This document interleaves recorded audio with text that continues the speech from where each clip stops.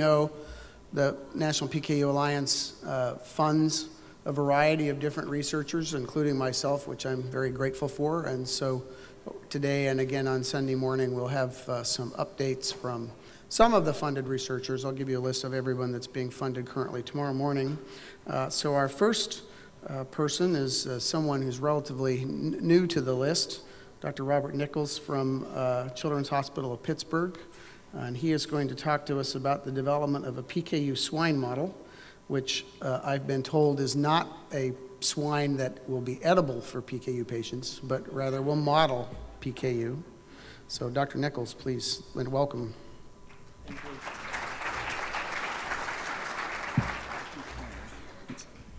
Figure things out. I have a pointer here. Oh, there. Well, thank you. After having given probably several hundred, maybe 500 talks, it's rare that I do something new, but this is a totally new experience to me. It's the first time I've ever talked about PKU. So it's a pleasure to be here, and I will tell you about the work we've been doing to try to develop a new animal model to study PKU. Let's see if I can figure this out.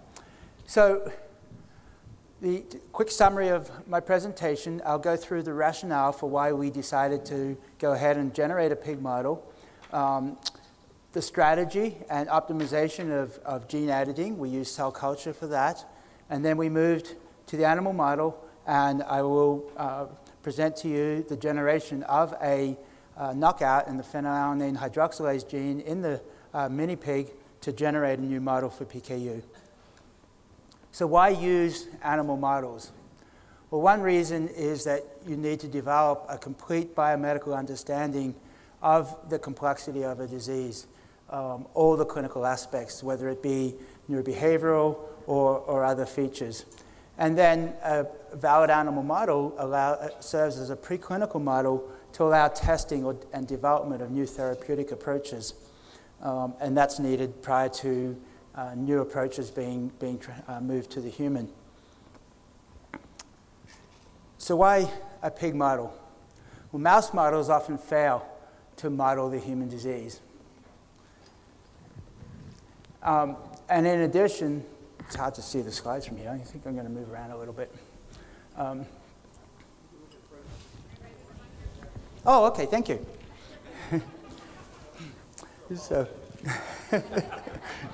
So mouse models often fail to model the human clinical features. The physiology of mouse models, the body size and anatomy is extremely different, and that is one of the reasons. So we need improved animal models for many disorders, and the pig fulfills this. It has a very similar physiology and anatomy, body size and organ size to the human. It's perhaps the most similar out of different possible animal models. It has a very similar genome. It's more similar to the human than the rodent genome.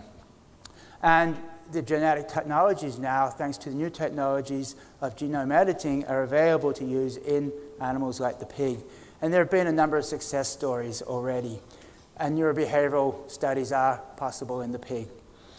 An accurate animal model is essential, as I mentioned, to understand biomedical complexity and develop therapeutic approaches. So the minipig model is perhaps optimal, as I've mentioned, and the pig you see there on the left, TJ Tabasco, was the first pig to have its genome sequenced. It's of the Duroc strain, but there have now since then been a number of other breeds that have had their genome sequenced. So this is a little quiz for you. I've actually labeled the human brain. You see the brains on the left, and then some slices on the right. And the other three species are the rat, pig, and macaque. So macaque, of course, is a primate, so you might expect that to be most similar to human, right, in terms of the morphology, the folded cerebral cortex, and the anatomy.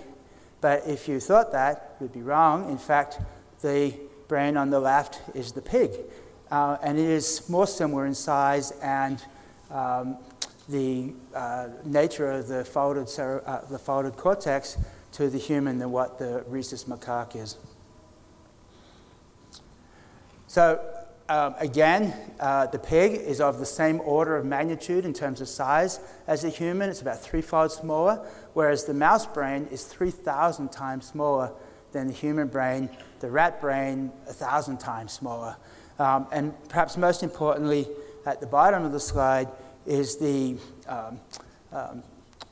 morphological nature and anatomy, which is that the human and pig brain are gyroencephalic. They have the folded cortex, whereas rodent brains are lissencephalic. They have a smooth brain. There's no folding to the cortex, so they do not have the higher cortical functions of organisms like human. And the pig brain growth and development postnatal is very similar to human. So pig is being used as a model to study brain development and neurobehavioral features. This is showing an image from Dr. Rodney Johnson, who has performed magnetic resonance imaging, and the various sections of the brain are labeled here as identified by MRI. And he studied the brain development and showed that in the pig, the brain undergoes its major maturation and development phases from late in the prenatal stage to early postnatal in a very similar time course to the human, just a little bit quicker. Pigs can also be used for learning and memory studies. They're very smart animals. So, for example, it's been shown that 2-week-old piglets can perform T-maze tasks, which assess the hippocampal dependent learning and memory. Interestingly, as you see here, a quote from Dr. Johnson, in which he said that the piglets would not perform their tasks if they offered them solid food, or even if they offered them regular milk. They would only perform the tasks if they offered them chocolate milk, particularly Nesquik. So they're not only intelligent animals, they're picky. They're picky eaters. Okay. And similarly, pigs can be used for behavioral studies. Again, they're very intelligent, and they can actually learn to use a mirror to find hidden food. Now, a lot of animals cannot do this, and what it shows is that pigs have an assessment awareness. That is, they can signify a situation in relation to themselves. And so, although the neurobehavioral studies in the pig are in really their infancy, there's a lot of potential since they are very intelligent animals. And then as a pilot study, to look at the biochemical aspects of a potential pig model, we took 10 1-month-old Yucatan mini pigs, 5 male, 5 female, and Steve Dobrowski in Pittsburgh performed plasma amino acid analyses. And what you can see here is that the levels in the mini pig on the right are in the same range as the levels in infants, a year old or less. And the infant data is all from the Children's Hospital of Pittsburgh. So the mini pig has normal plasma amino acid ranges, very similar values to the human. And we also looked at cerebrospinal fluid, and phenylalanine and other amino acid levels were also very similar in range to the human. So biochemically, the pig should be a good model. So this slide shows a number of diseases which have been modeled now successfully in the pig. Many of these which are listed, for example, cystic fibrosis, spinal muscular atrophy, and others are not modeled in the mouse, and whereas the pig develops clinical features almost identical to the human disease. And I've added plus PKU to the list because I will show you evidence that we now have generated a pig model of PKU. So how do we make a pig model? Well, we have this new technology called genome editing, and the easiest, simplest, and most powerful way of doing this is using a technology abbreviated CRISPR-Cas9. And so this is the methodology. How does CRISPR-Cas9 work? Well, for those who don't have a scientific background, this is how it works. We can basically use an enzyme called Cas9 to cut the DNA and generate a mutation that corresponds, that will generate a disease. Quick slide for the scientists in the audience. In practice, Cas9 is a RNA containing enzyme. The RNA is the chimeric that we use experimentally is a chimeric guide RNA combining two RNAs, which include a region of base pairing to the target in the DNA sequence. So it's a 20 nucleotide base guide RNA pairing sequence shown in blue, and it requires an additional 3 nucleotides shown in purple. Well, how do geneticists, scientists identify a mutation, a broken gene? Well, this slide shows what is clearly identified as good race cars at the Indianapolis Speedway. This slide shows clearly a broken car. This is not good. So you can easily see the difference between a good car, bad car, right? Broken car. Well, we do the same for genetics. So the strategy was the phenylalanine hydroxylase enzyme, the gene that encodes it, is broken into 13 pieces. And we targeted one of those segments, exon 6, with guide RNAs that flanked either side, and those are just shown in the 4 nucleotide code. And the CRISPR-Cas9 targets those two sequences and is what's called a double-strand break, the DSB or the red arrow. So that's equivalent to those scissors I showed that cut the DNA. And so this RNA binding protein enzyme cuts the DNA at each of those two locations, and that is a bad thing in a cell to have broken DNA. It has to be repaired, and so the DNA repair mechanism often will join the two broken ends together, deleting what's in between. So the whole segment of exon 6 will be gone. And when that happens, the protein that's produced from the gene is missing the amino acids encoded by exon 6, and that is an inactive protein. So we can see this on a gel by polymerase chain reaction. We amplify the specific DNA sequences from the phenylalanine hydroxylase exon 6 region. The band at top, the bright white band, which is labeled WTs, the wild type band, that's the good band, the equivalent to the good car, and the various deletion breakpoints, the smaller bands, and there are 4 different sizes repeated in each of 2 cell lines. Those are the broken gene, or I've shown here, labeled them with a broken race car. As for deletions, now when you have 2 breaks in DNA, as well as the DNA being repaired by removing what's in between, you can also take that segment that's in between and reorientate it, so change the orientation, which makes an inversion. And so I just inverted the word inversions in parentheses there. That's what happens at the DNA level. It becomes nonsensical. And these bands represent detection of specific inversion breakpoints. So again, these are all mutations, so broken genes, or depicted by the broken race car. So then, we didn't use all the steps of this slide, but if you go to the middle left of the slide, what we then did with colleagues in Missouri was injected RNA components for the CRISPR-Cas9 components into the single-cell zygote, and then allowed those zygotes to develop for a week in culture till they form the blastocyst, so the early pre-implantation embryo, which is the stage that implants to form the viable pregnancy. So first, to make sure that our system, our optimal components were working in the early embryo, we did a screen and isolated DNA and did our polymerase chain reaction. And again, the band at top labeled WT is the good gene, that's the wild type, that's intact. And then the lower bands labeled KO for knockout, that's the broken gene, so again depicted in each case by the broken race car.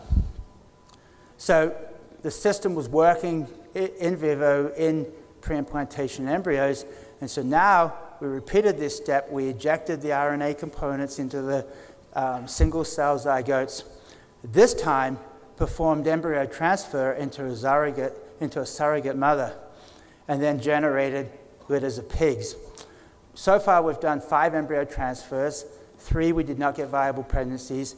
The first, we got a viable pregnancy, but unfortunately did not get any offspring. But the 5th, we got a viable pregnancy, monitored it throughout with ultrasound, and on July 6th, had 2 piglets born. And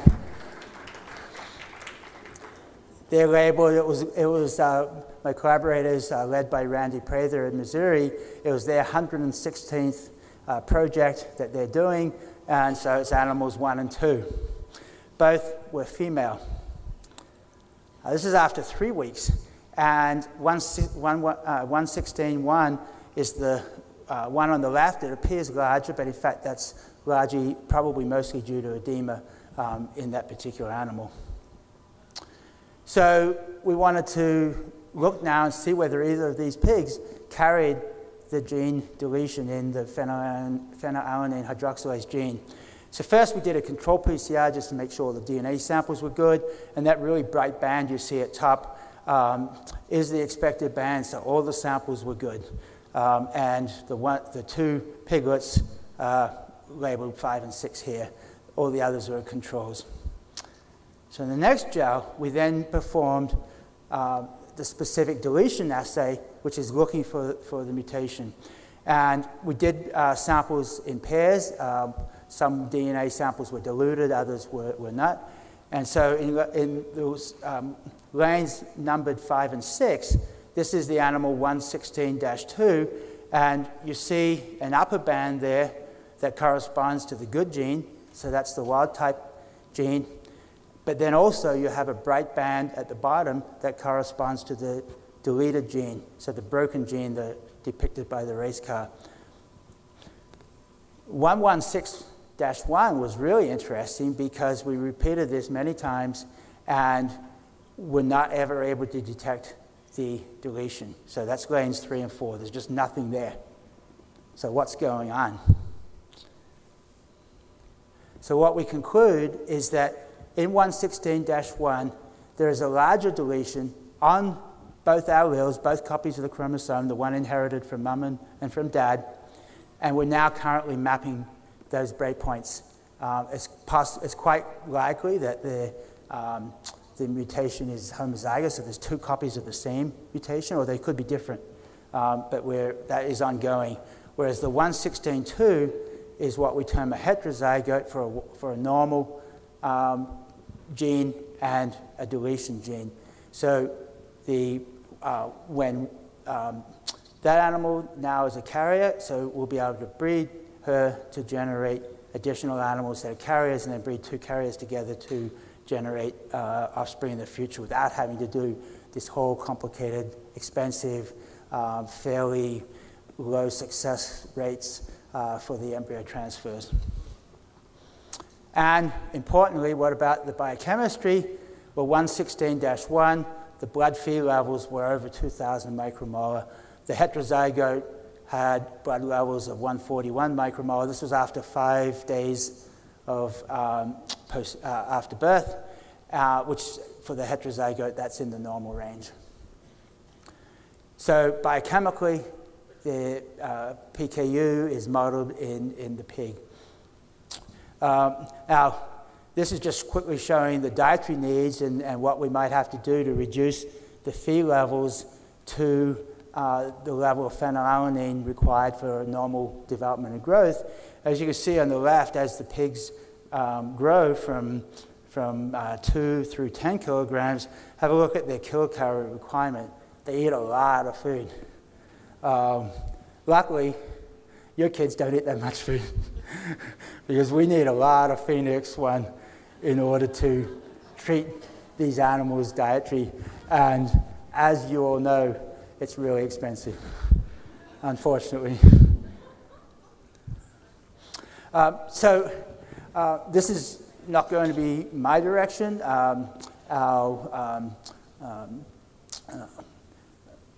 my colleagues in Pittsburgh, Kristen Skavorik is here in the audience, and she presented to the Scientific Advisory Board yesterday. She has a poster this afternoon on her mouse work. She's going to be translating that work into the pig model to develop new and better transplantation approaches, and that work's led by Jerry Buckley in Pittsburgh. I assume many of you may actually know him. So to conclude, we've developed a pig model of PKU, the little female pig at the bottom there, but we need more animals. This is one animal, it's a larger deletion, so we need to repeat this to generate a model of PKU that has the expected deletion. We do have a heterozygote, so we can use her for breeding.